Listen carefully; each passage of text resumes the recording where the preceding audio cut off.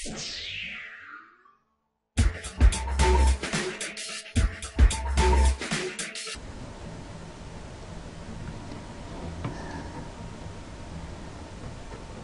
medium is divided into two regions. Region 1 for x less than 0 and region 2 for x greater than 0.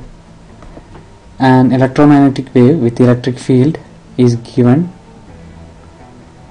that is E1 equal to 4ax plus 3ay plus 5az, and is incident normally on the interface from region 1 to region 2.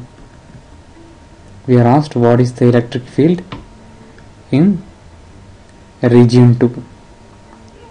So we are given the electric field E1 in medium 1 as 4ax plus 3ay plus 5az. Now we need to find out what is the electric field in medium 2. So we must apply the boundary conditions for electric field, that is the tangential component of electric field is continuous, that is ET1 equal to ET2, and since the medium is charge free or there is no surface charge here, the normal component of magnetic flux density will also be continuous. From this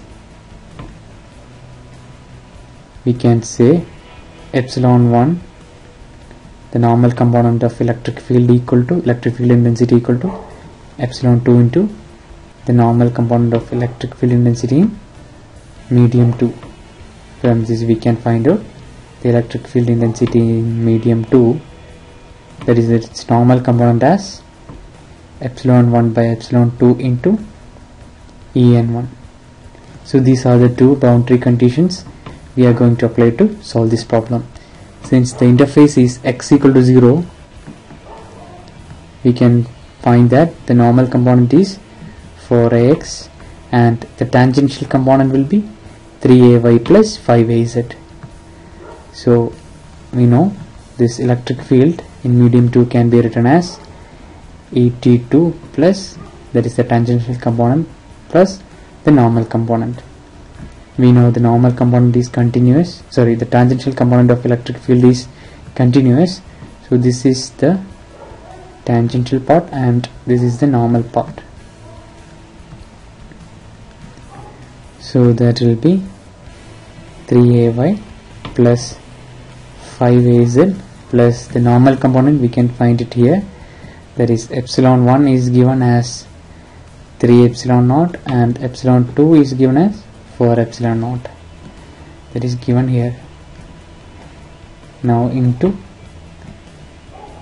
the normal component medium 1, that is 4x. So this can cancel and it will be 3x, so plus 3ax. So this is the answer. So the correct option is, I think I've made some mistake in putting the options. No, so the correct option is option C.